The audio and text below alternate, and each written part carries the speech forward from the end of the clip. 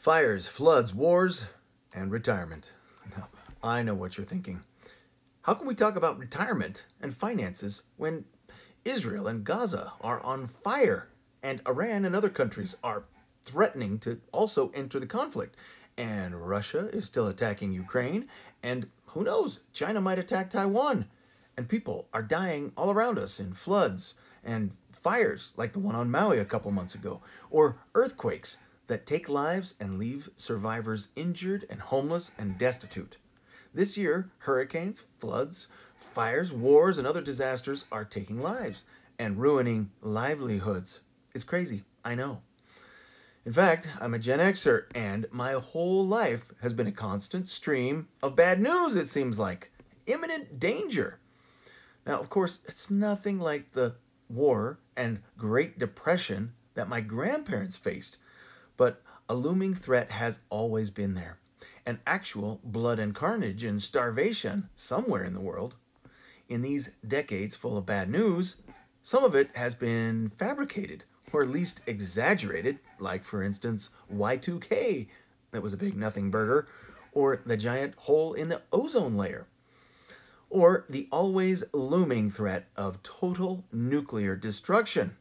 My whole life, I've also heard about the complete and imminent failure of the Social Security system and corporate pensions. Any or all of these may actually happen. But we have other boogeymen and catastrophes that actually are happening, even right now, like floods, fires, earthquakes, and wars. Now, by the way, if you don't know, I am Douglas Lucky Larson, and on this channel, we talk about doing the things that matter most, creating an early retirement lifestyle that is secure, fulfilling, and sustainable, starting now. Because I have been shaped by the threat of disaster my whole life, I know people in my generation who have given themselves over completely to enjoying the moment. The attitude is, hey, life is short, so it's time to party. And that has not worked out well for most of them. Party animals do not usually live long and prosper.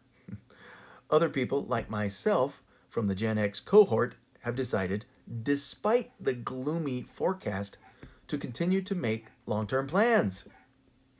Like maybe simply deciding to be less reliant on the government and much more self-reliant financially, physically, socially, spiritually.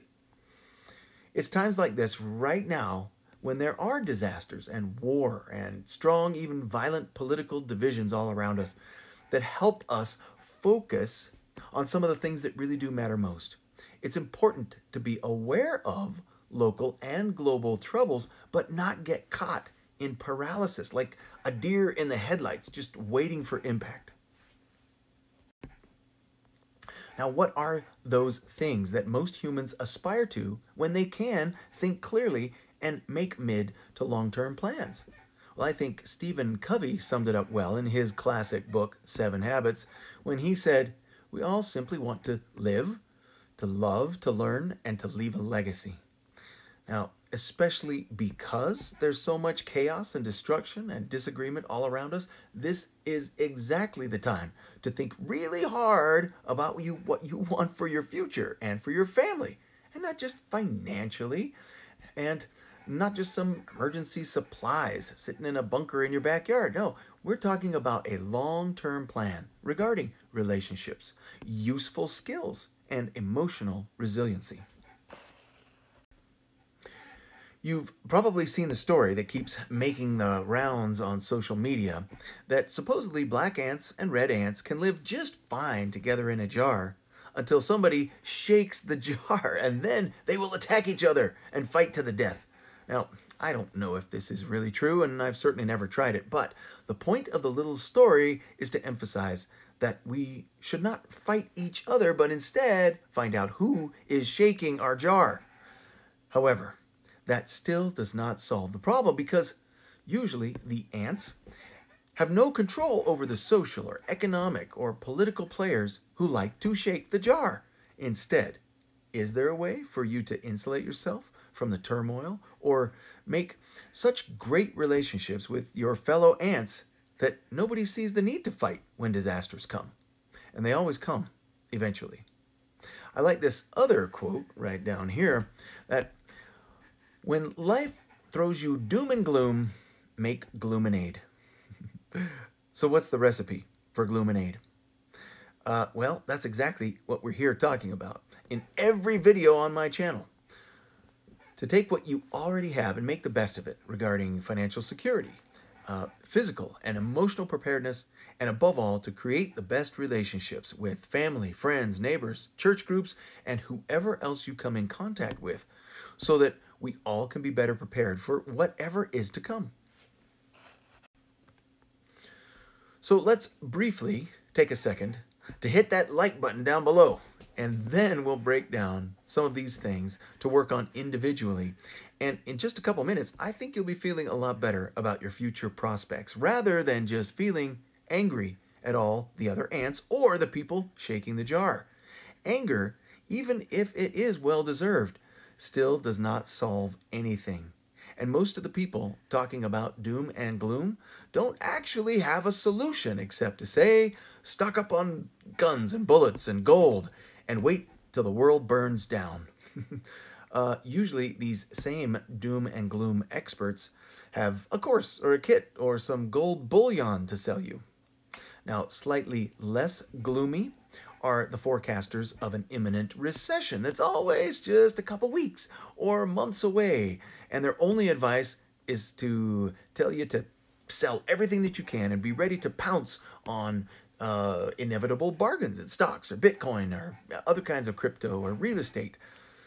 Now, there is some merit in this, but there is also opportunity somewhere right now to improve your important skills, strengthen relationships, and just start working on a business or investing idea. Again, right now. There's no need to wait for some possible disaster.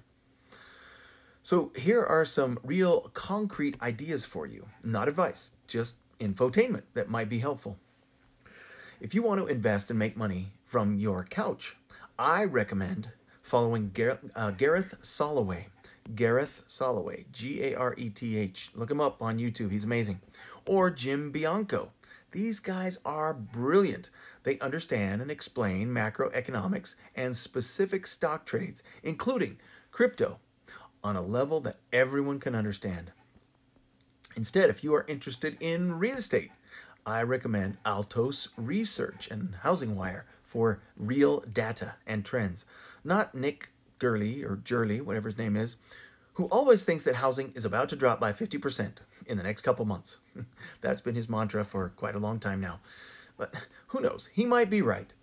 But I doubt it. Some areas of the country are seeing some real pain and pullback, like Austin, Texas, Boise, Idaho, Las Vegas, and even San Francisco, and some other places. But most areas are doing okay.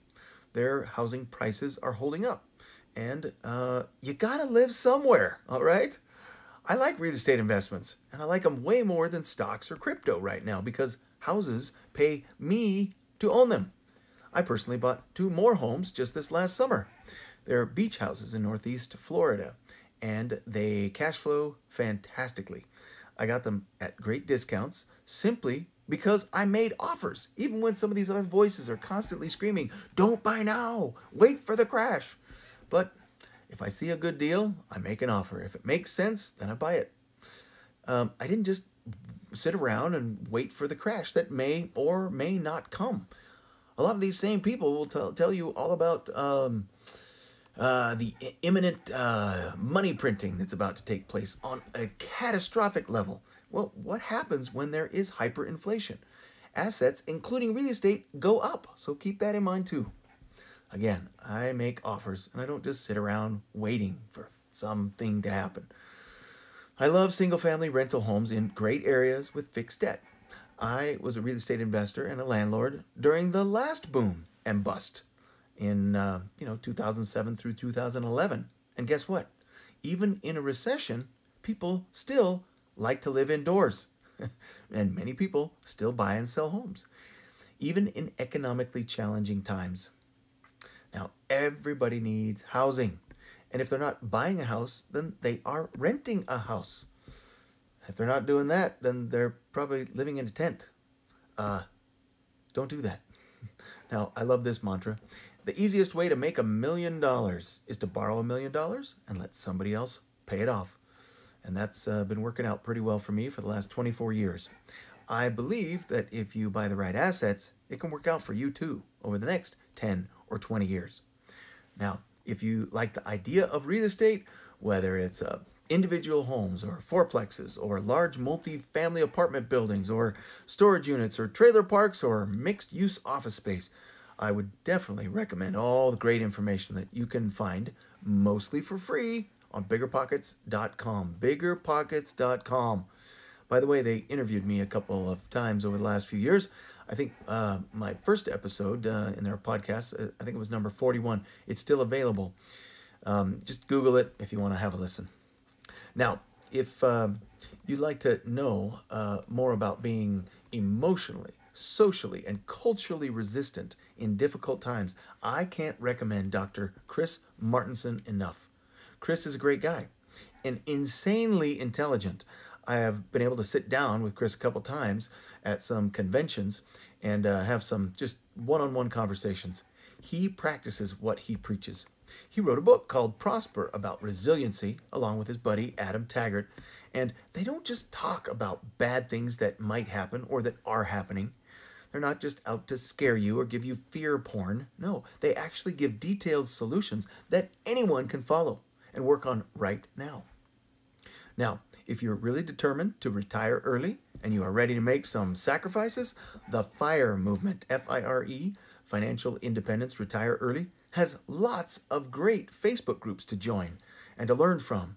Some followers of the FIRE movement can be extreme penny pinchers, and I think some of them might sometimes fail to enjoy life because they're just too focused on retirement at all costs.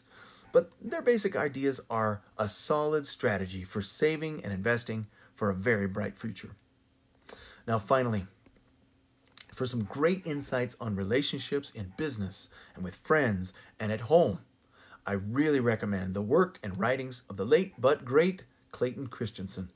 He was a business professor at Harvard, and he was the one who actually coined the term disruptive technology. Yeah, like 20 years ago. He died a few years back, but his insights on relationships of all kinds are fantastic. To sum things up, in these times of division and catastrophe and frustration and disappointment, the best advice I've heard comes from Reverend Amos Brown of the Third Baptist Church of San Francisco when he said, "Don't get bitter, get better." And please keep in mind that I don't give advice. I give infotainment that can hopefully help you to get better financially, emotionally, spiritually, and in all of your relationships. These are the things that matter most. As always, I would sure appreciate if you would like and subscribe and share my content and come back soon to watch some more videos like these ones right here and over here. And I hope to see you soon.